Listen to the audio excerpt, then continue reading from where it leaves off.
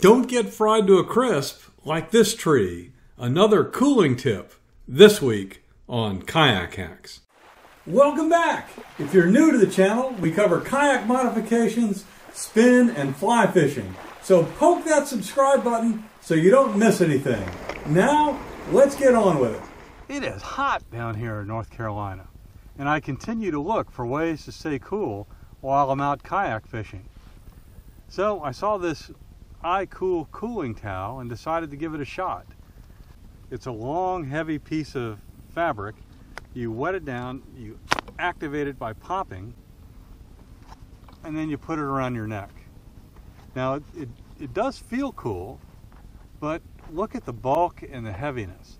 I can see using this in some environment where you're not going to be active, your comfort isn't as important. But out here where I'm moving around kayaking all the time, no, I don't really like it when I compare it to my smaller version that I discussed in an earlier video. So, bottom line, I'm going to stick with the lightweight neck scarf. It doesn't take much water to recharge it, and it's keeping me cool much more comfortably than the big version.